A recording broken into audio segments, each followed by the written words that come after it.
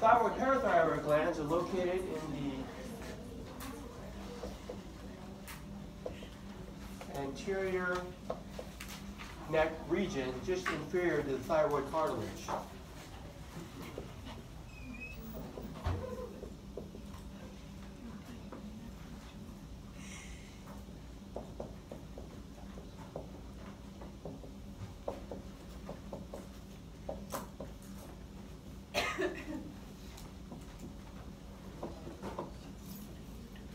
Now the thyroid cartilage, that's of the larynx.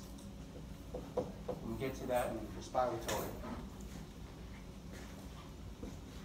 That's kind of what you're looking at there. I kind of wanted to use the app to kind of introduce it for those of you who have never seen it before.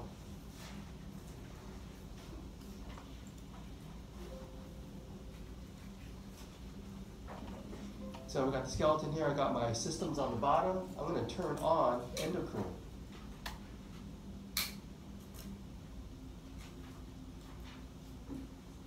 There's the thyroid gland highlighted in green.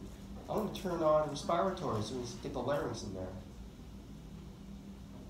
Okay, there's the thyroid cartilage just superior to the thyroid gland. I'm going to throw on digestion.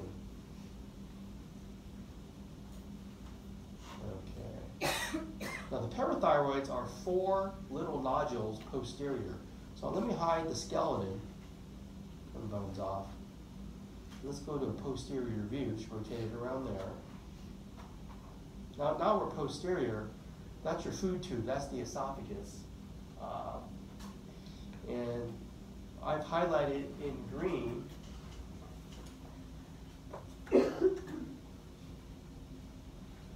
those 4 dots colored green are the parathyroid glands. They help control blood calcium. I'll learn about how today. Okay, so that's a posterior view. That's an anterior view. Again, that's the thyroid cartilage. Thyroid means shield shape. So that's shaped like a shield. So the thyroid gland, I guess, I don't know, it gets kind of shaped like a shield too, I guess. But anyways, that's the name of it. And let's go back to pictures from the book. There's a posterior view. On the right, on the left is an anterior view. And we see the 4 paired nodules. And we're able to identify them. And we looked at them under the microscope too, and this is kind of similar to what I showed you under a low mag. Answer the question, what is exon? Thyroid. Yeah, the colloid is a much brighter pink, and all the chief cells are in this parathyroid gland, and the chief cells secrete PTH when we get to that. But let's look at the follicle structure first. Pictures of it, we talked about it yesterday for the histology. They look like little steaks. The colloid has that flesh tone color. I remember that's what my lab instructor told us to help us remember how to identify it. Okay, so what you've got are colloid surrounded by identify cell, follicle cell. I could ask that today. Or if it's outside the follicle, by default, C cell or parafollicular cell. Very good. Here's a closer up picture. This kind of looks more similar to our slide collection. The whole thing's a thyroid follicle, colloid in the middle. You could also put as an answer, spell it out, thyroglobulin. It's an inactive form of thyroid hormone. You need to extract iodide from the blood, okay, because cells can't synthesize it. So here's an illustration of the thyroid follicle. Let's talk about thyroid hormone. The appropriate name is, well, more technical, it's T3, T4.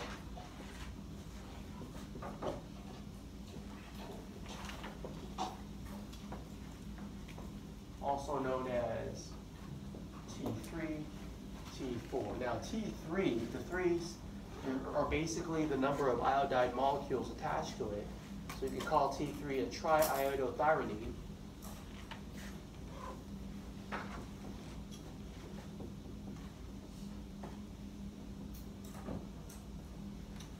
T4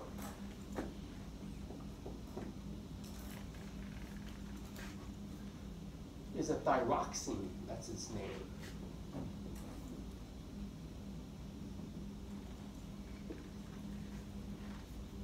So, the follicle cells will secrete the thyroid hormone, okay?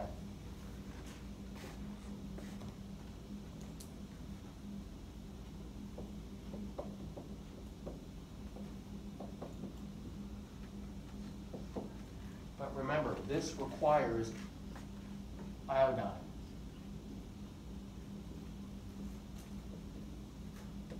And that extraction, we'll go through the steps, the cell physiology, okay? For now, just kind of list the hormone names. Now, the other cell type that secretes hormones in the thyroid gland is the parafollicular cells. They secrete the hormone, parathyroid hormone, so basically, I'm sorry, let me wake up. Calcitonin is secreted by the parafollicular cells.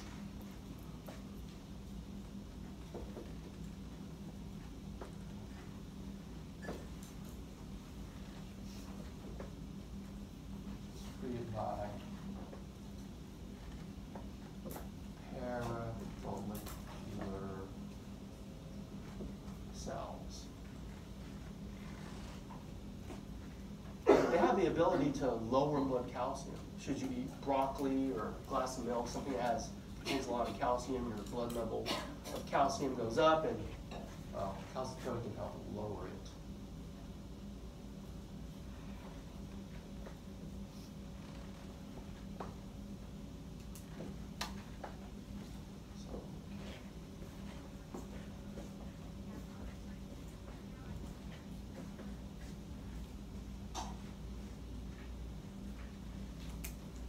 So I do want you to know how that calcitonin lowers calcium levels. So we always talk about the mechanism in physiology. So let's go through these bullet points here.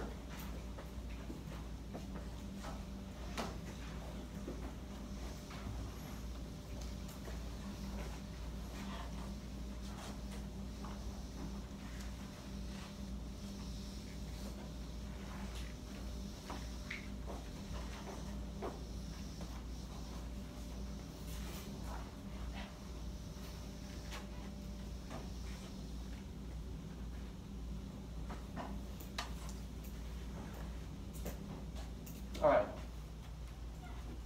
They do this by inhibiting osteoclast activity.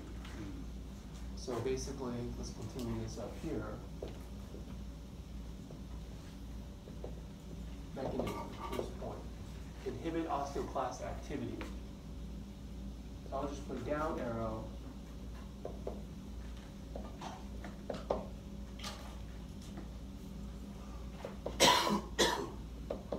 Osteoclast activity.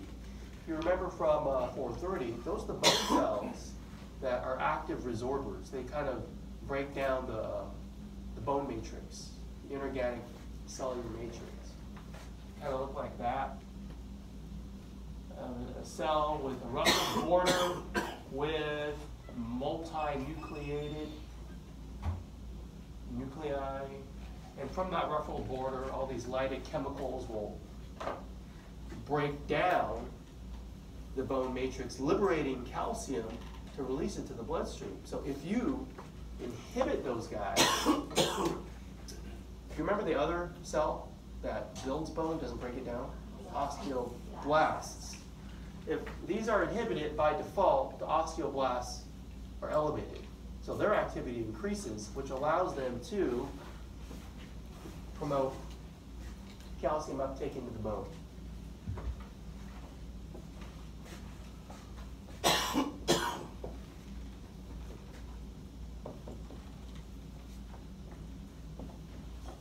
So I'm going to write osteoblasts increase, calcium deposition into the bone matrix.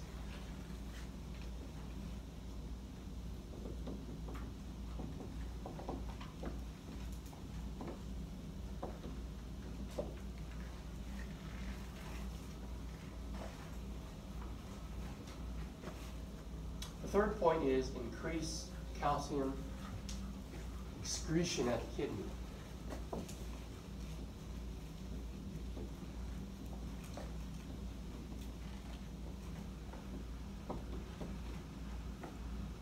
Kidney, well, basically, excretion is a physiology word. So I mean, think about it this way: you have the kidney, it's filtering the blood.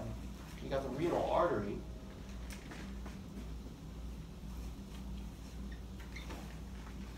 Delivers blood to be filtered by the kidney. There's a lot of things that are reabsorbed in renal vein. So if you go into the black box, the kidney, get filtered, and you make it back out, you are not lost to the urine. However, some things are. Here's the ureter coming out.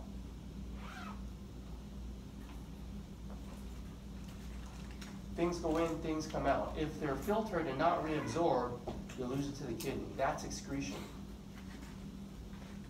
So what we're saying is calcitonin has the ability to increase excretion. So, you know, all of those things are taking calcium out of the blood, you put it into the bone matrix, or just lose it to the urine. So that's going to lower the blood calcium.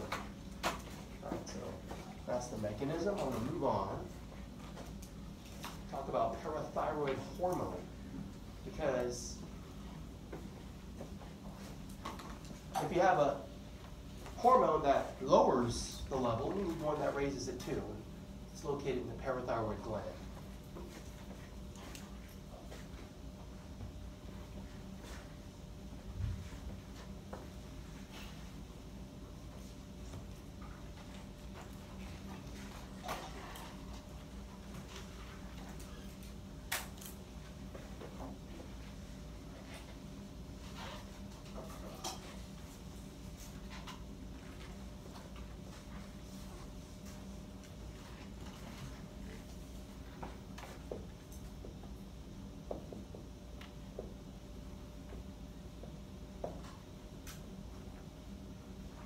All right, the cell I want you to know that's in the parathyroid gland is the chief cell. Chief or principal cell, and they secrete PTH.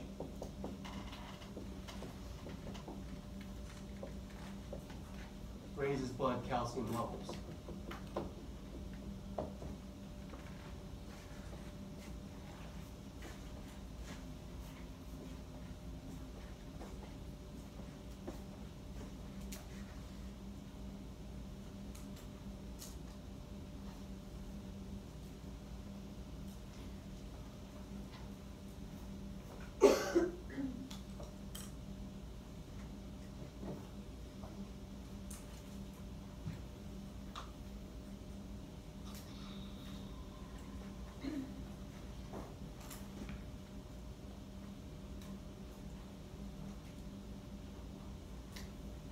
So I kind of zoomed in there. Here are the four nodules are the parathyroid gland.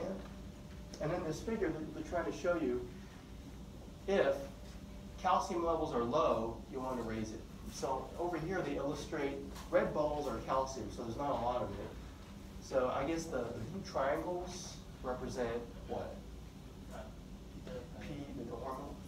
Yeah, PTH. So the first thing they do is they show it going to the bone. Say there.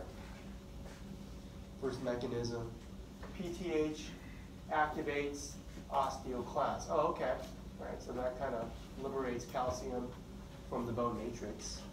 But that'll do it. So this is the mechanisms of the PTH.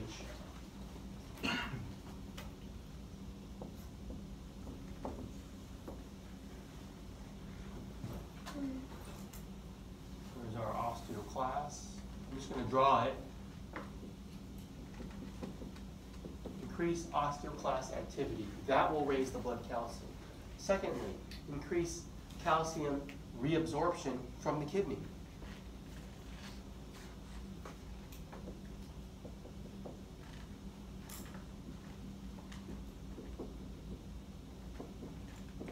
I erased my picture of the kidney, but basically it'll leave the renal vein and you won't lose it to the urine.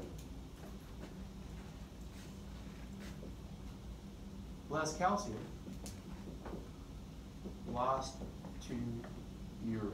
So that'll help raise calcium levels. And the last thing, number 3, it promotes, well, you just absorb it from the diet, right? Get it from the gut. PTH promotes kidneys activation through vitamin D, which increases calcium absorption from food. So it's acting through vitamin D. Through vitamin D, promote calcium absorption from gut.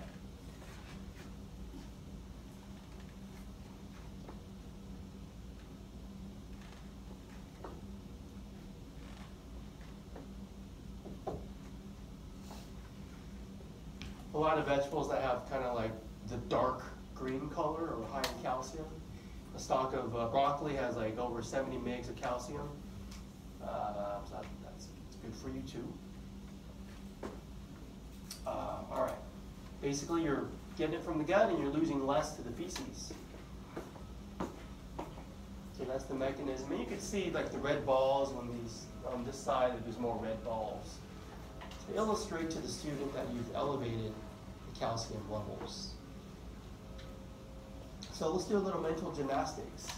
Trying to get you ready for a multiple choice test next week, Wednesday. Take some time, answer this, PTH. Remember what multiple choice questions are, how to answer them. We were doing it for quizzes. This one's a little more beefy. Consider each choice. Does it make sense? Is it A and C? Go. Let's see what you come up with. Commit yourself to an answer. Write it down so that if you got it wrong, you can't deny it.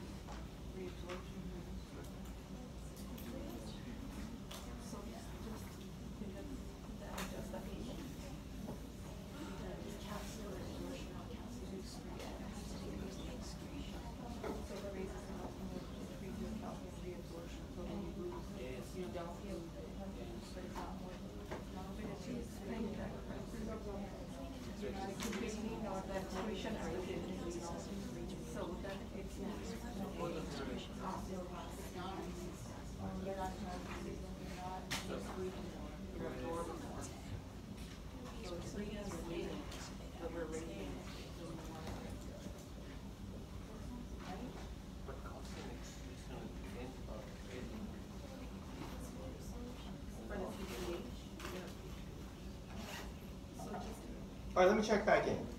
I hear you guys, some vibrant discussion, but I think what helps first, when you study, you have to remember what it does. Okay, you can't guess if you can't remember what PTH does. What does PTH do? Raise or lower calcium levels? It raises it. Okay, if you're armed with that correct information, then evaluate the choices. It raises it. Choice A. Increases osteoclast activity. This increases blood calcium levels. Does that make sense? Yes. Yeah. Good check. Good. So far, it's good. Next one. Increases osteoclast activity. This decreases blood. No. That doesn't make sense. The decrease thing. Okay. Okay. C. Increases calcium excretion. Yes. At the kidney. So if you excrete it, lose it to the urine, is that going to raise it? No. It's going to lower it. Yes. C is no good, which makes D no good, which makes A the correct choice. Give you one more shot. Do calcitonin.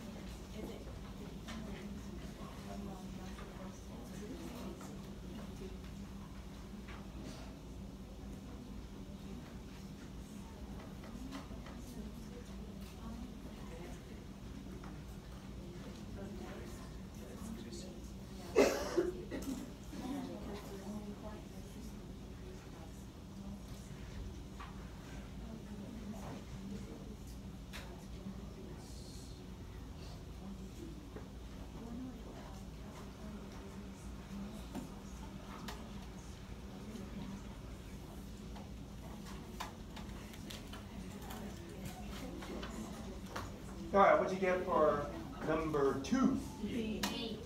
I hear a lot of, did you say B? B. As in boy? Okay, let's go through. Again, let's go through the logic. Okay, pretend you're taking the test. Calcitonin, does it raise or lower? Oh, it lowers blood calcium. Okay, armed with that correct information, go through the choices. Decreases osteoclast activity. No, it doesn't increase blood calcium levels. Okay, so B. Decreases osteoclast activity, yeah. This decreases blood calcium levels. Yeah, that's what we talked about. If you decrease that, then the osteoblasts win. Yeah. They'll deposit more. Okay, B's looking good. Increases the breakdown. Well, if you did that, wouldn't you increase blood calcium levels? You would. So Yeah. C's not looking good, which makes D not good. B is correct.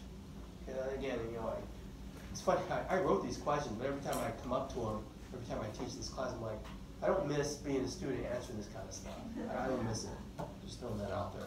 Fortunately, we do have to hold you accountable for the material. All right, let's get back to thyroid hormone. I'm done talking about regulation of blood calcium. We got T3, T4. Thyroxine, T4, which means 4 iodines are attached.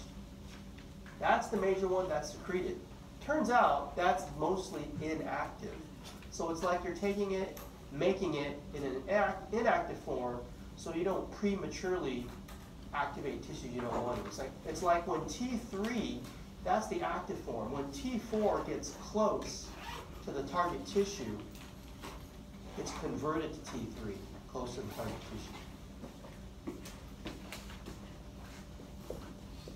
tissue. T4 is mostly secreted.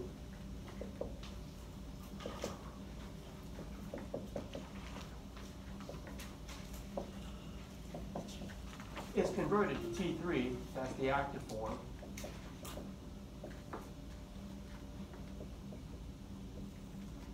Close to the target tissue. Usually there's an enzyme there that can do this, close to the target tissue.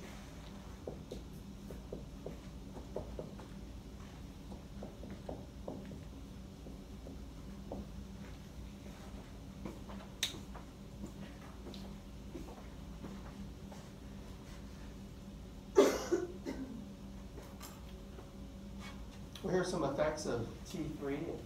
Well, because that increases your metabolic rate, well, it's going to burn calories, and well, that will have an effect of lowering blood glucose. I'm going to note that here because there's not a lot of hormones that lower blood glucose. Most of them raise blood glucose. Increase metabolism. That has the effect of lowering blood glucose. The only other one would be insulin. All the other hormones we've been talking about kind of raise it. All right, so moving on. It's lipid-soluble hormone. It has receptors in the cytoplasm, in the mitochondria, in the nucleus. It has receptors everywhere because it's trying to increase cellular activity by boosting your metabolism. So you would expect it to have receptors kind of everywhere. Now, like we said, the thyroid gland secretes 90% of thyroid hormone in the form of T4. It's converted to T3 close to the target. Skeletal muscle, endocrine tissues, they kind of have receptors for the thyroid hormone. So, thyroid, it's anterior pituitary dependent, right? And we know the name of the hormone for that. It's under TSH control. That's what I say here. Formation of thyroid hormone is under TSH control. Falling T4 blood levels stimulate TSH release. Rising T4 levels inhibit TSH release. Okay. So, under TSH control, increased T4, that's the negative feedback.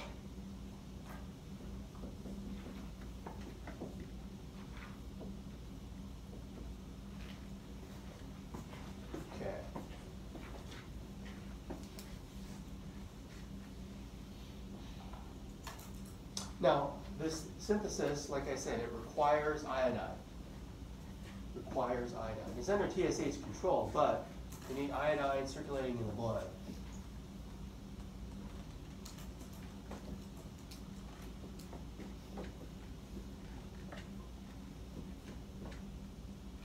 So I'm writing requires iodine to be extracted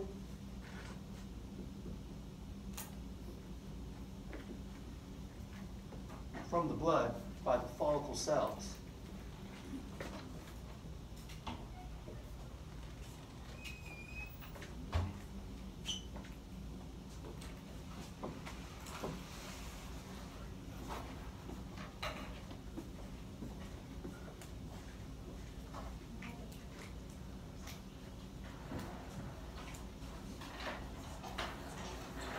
Okay, here's what happens if you live in a place that's kind of landlocked, not close to kind of seawater, where there's not a lot of salinity to it, not a lot of electrolytes into it, and you get what's called a colloidal goiter. What's happening is the follicular cells, they know how to make the thyroglobulin. They can do that. But if you can't extract the iodine from the blood, the T4 levels aren't going to elevate because you can't make it. So TSH is going to keep stimulating this gland. And TSH, well, you'll just keep making the thyroglobulin, and the colloidal goiter will form as a result. Okay? So in this case, it will be easily reversible by just adding sodium iodide to the diet. Anyways, here's the cell physiology of thyroid hormone.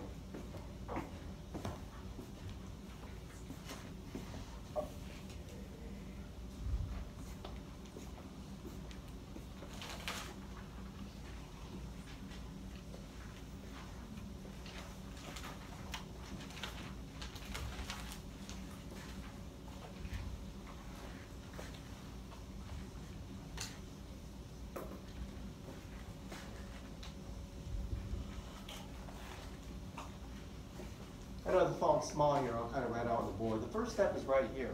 These green balls are iodide. And let's see. It says thyroglobulin. Oh, let's start here. Okay, what's happening here is, let me give you a big overview. You're making thyroglobulin and secreting it into the colloid. Yellow stuff. Follicle cell. Blood vessel.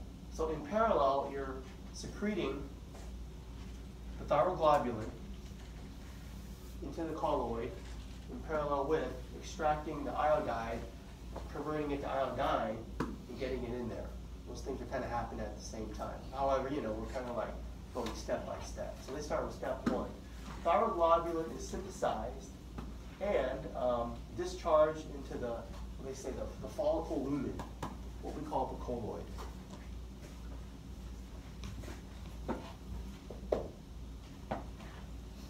Remember, this is under TSH control.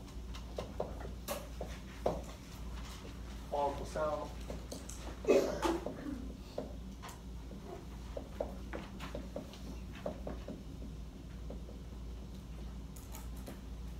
Synthesizes thyroglobulin.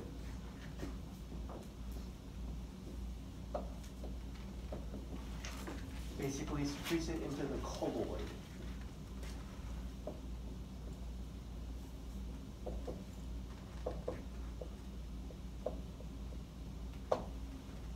It's kind of kept there until the cell can extract iodide from the blood, and that's shown in step two. Iodide is trapped. There's a little enzyme there, and it traps it. That's also under TSH control. This is all under TSH control. I don't want to keep writing it. Kind of make a note to yourself. So that's iodide.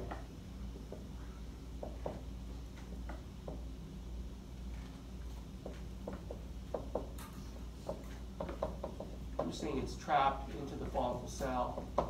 It's basically step two. You're extracting it from the blood, getting into the cell. And in step number three, there's an enzyme here that will convert. You will basically oxidize it. Iodide is oxidized and becomes iodine. So in the illustration, they kind of draw the iodide as a green ball.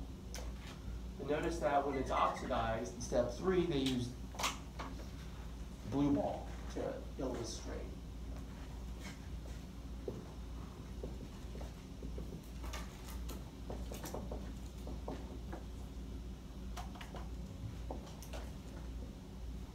So I'm writing it's oxidized, it becomes iodine. Usually a molecular formula is I2 and it's symbolized on this figure by blue balls.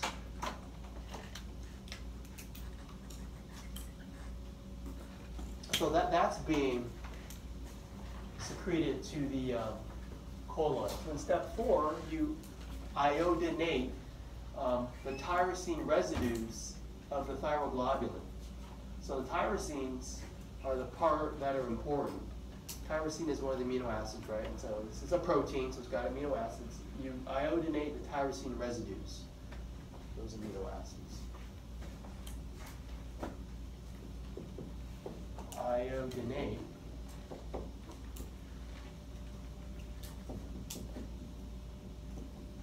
tyrosine amino acids.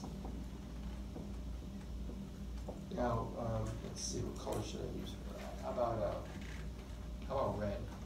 Red bars. Okay. So when you iodinate, here's a tyrosine. So let's say you shove one iodine on it. Let's just call it MIT. Stands for monoiodothyronine. I used to always call it MIT. M for mono. Take a tyrosine residue and you shove 2 of them on it. That's DIP for di, 2.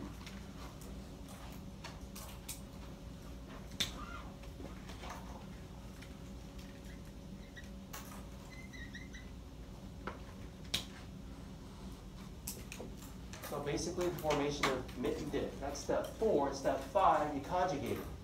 They're linked together and they form T3, T4. Conjugation of MIT and DIP, forming T3, T4. So basically, let's take if you go MIT DIP,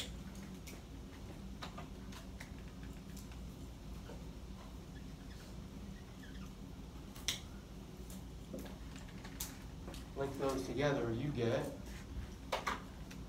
something like this.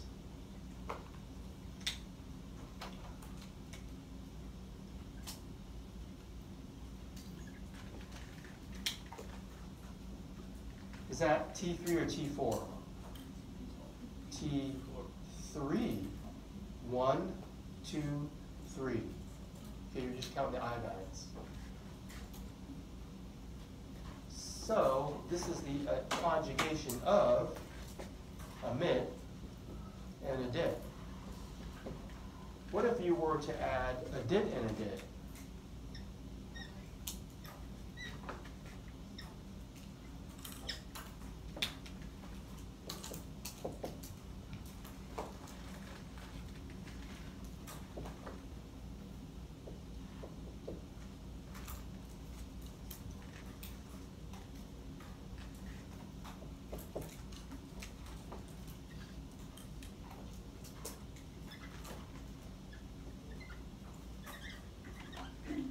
You get T4.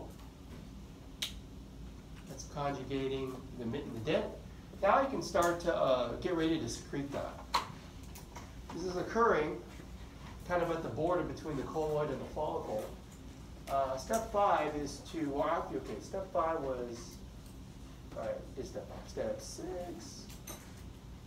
The thyroglobulin colloid is endocytosed. And, well, you're going to combine it with the lysosome.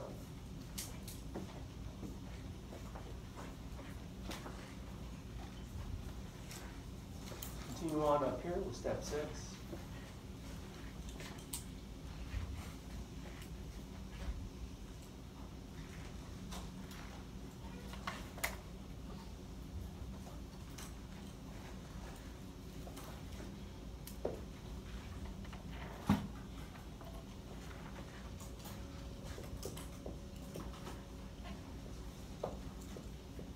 Thyroglobulin, well, I'll put in parentheses, now iodinated, right? You got the T3, T4 with T3, T4.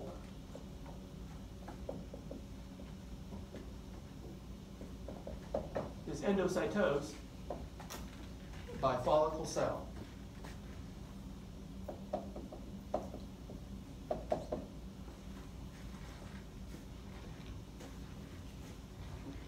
Combine it with the lysosome because you got to clean it up.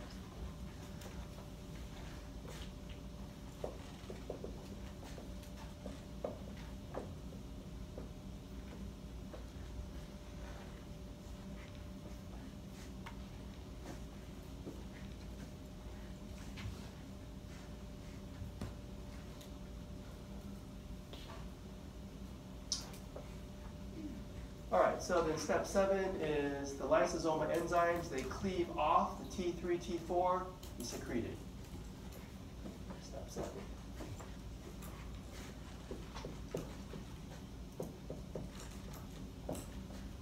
T3, T4 cleaved off of thyroglobulin. And then are secreted. That is T3, T4. T3 and T4 are secreted, not the thyroglobulin. Let's take a look at that.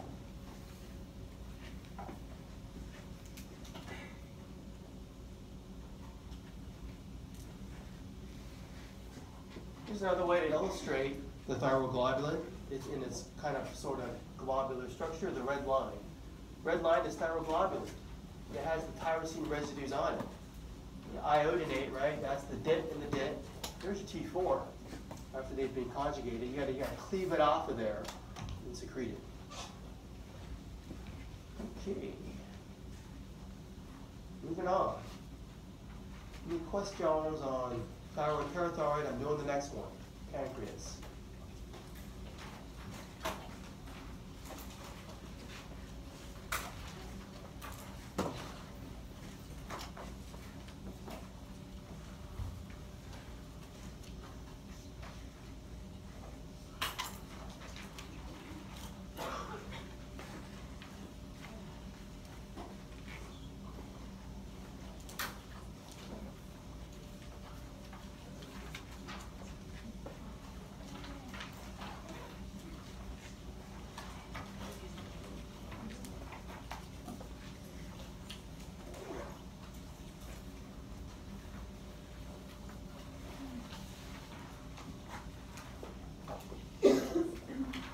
Pancreas, it's a gland. It's basically located behind the stomach in a space called the lesser sac. Located posterior to the stomach.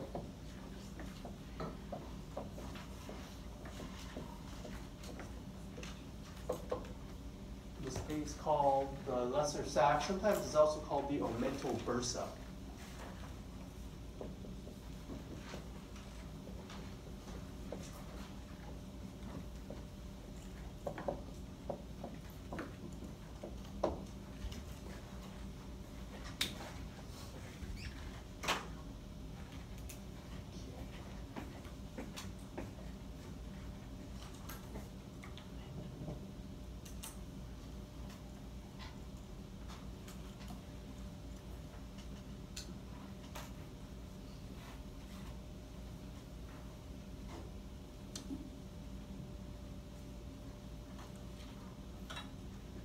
Back to the app to show you that. Got the digestive system on from before. And you turn on the skeleton so you can orient yourself a little bit. Yeah, that's what we're dealing with. We're in the primarily the abdominal cavity, right? So the lesser sac is basically behind the stomach. The greater sac is basically where all your guts are, right? So I'm going to highlight stomach there. Stomach. I'm going to go hide stomach. You can see the pancreas behind it, highlighted in green. Right there. Okay, so that's the pancreas behind the stomach. I'm going to hide skeleton. Let's take a posterior view.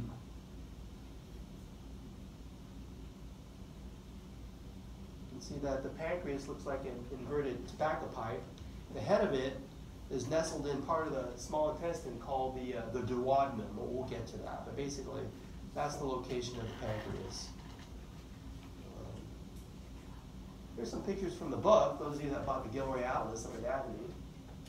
And, well, what they did in the picture on the right is they cut along, this fat apron is called the greater omentum. So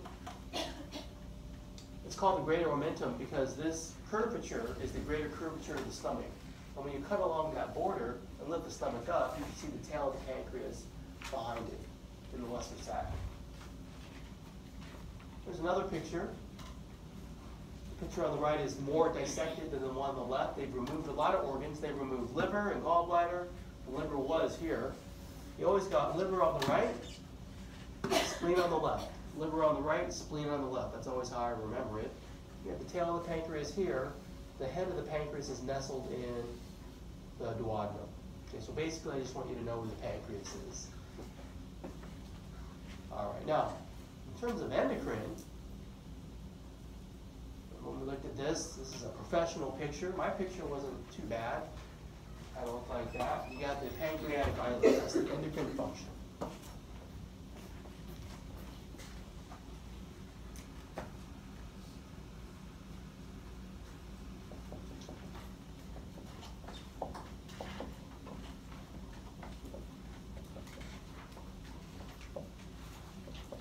So I'm writing, the pancreatic islet has cells that have the endocrine function.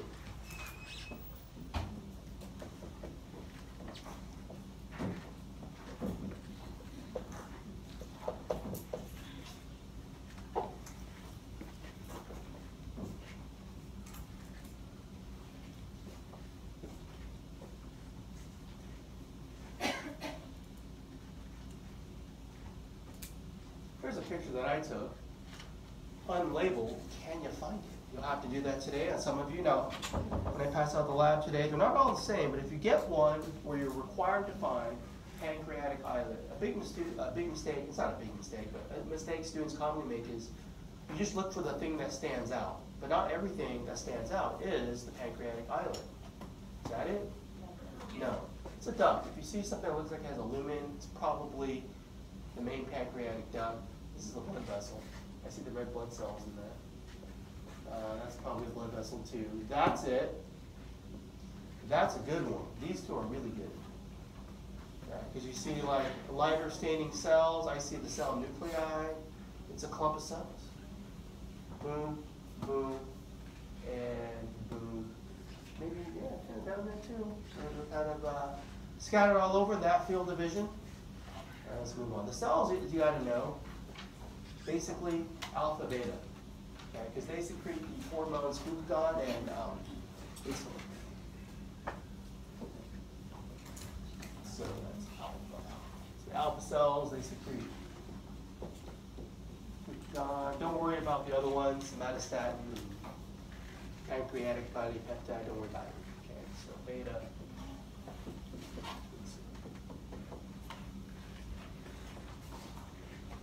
So there's some facts for, glucagon. I call it the exercise hormone because it kind of increases the glucose levels required for exercise. It's a hyperglycemic agent, raises blood sugar.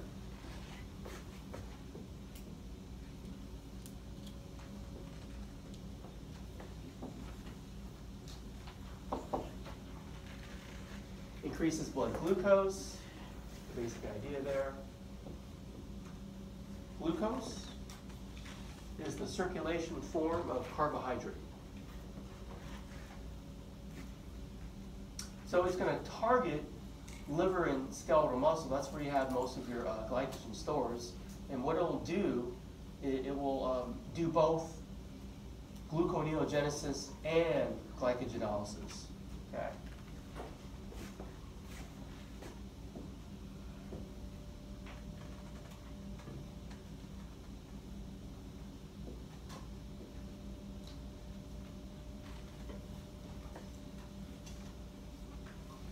accomplishes both of those. The main target, I would say, is skeletal muscle.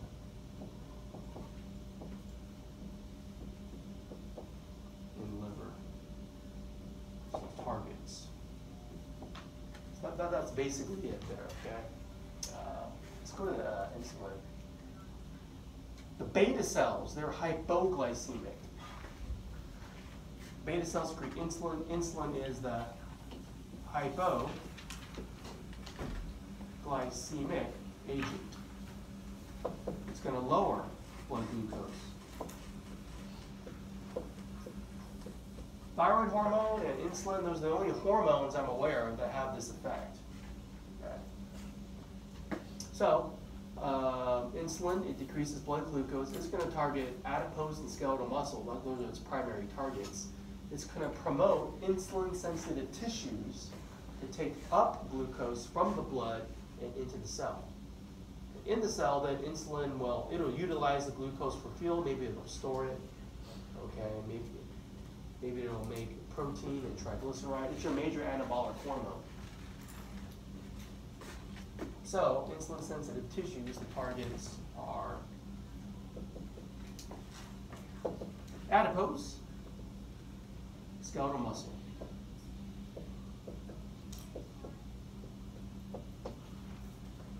What it's going to do is, I'm writing utilize glucose. You're going to metabolize it for fuel, or you're going to do a lot of anabolic things like protein and triglyceride synthesis. Increase protein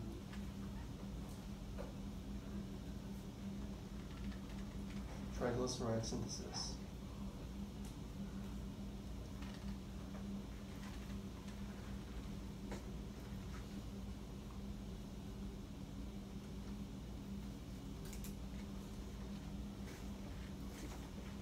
And this is one of the first slides I presented on Monday, and it comes back kind of at the end of the unit. We've looked at it before. The top half is insulin. The bottom half is glucagon. It's basically, well, I think we just covered this. So I just wanted to remind you we had looked at it before. Now, what may be helpful in preparation for the exam on Wednesday, we talk a lot about the effects on the three main molecules that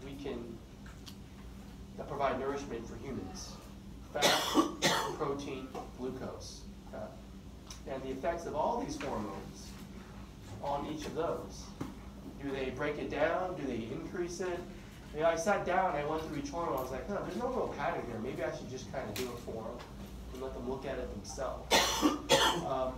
E and NE is epi, norepi, and thyroid hormone is TH. Okay, and so that's kind of not for me to teach, just for you to kind of look at in your studies. Just tell yourself, well, I can go back and look at that table that's in the slides. Now, if you have a problem with insulin, that causes a condition called diabetes insipidus. I'm sorry, no, diabetes mellitus. I should have put that one in a second. Diabetes mellitus is a problem with insulin. There's two types. There's either type 1 or type 2. Type 2 is like basically 95% of all diabetes cases, where insulin is there, but it's not working. So the blood glucose stays elevated with elevated insulin levels. So hyperinsulinemia is a symptom of diabetes mellitus. The kidneys, a lot of glucose spills into the urine, so you have sweet urine. I've heard the ancient Egyptians, they used to test for diabetes by tasting the urine. And thankfully, we don't have to do that anymore. We have test strips. Now, diabetes insipidus is a deficiency in ADH. So let's think about that. ADH is an anti-diuretic. So without it, you have a problem with diuresis. You increase the urine output, that makes urine tasteless. It's like water. Okay, it's probably very clear. It should be a straw-colored yellow. It's a normal color. So I just didn't want you to confuse the terms diabetes insipidus and diabetes mellitus. There are two different hormones there. Okay, let's take a break. when we come back, we have a histo quiz. So be prepared for that. 15 minutes. Don't be late. You might miss part of the quiz.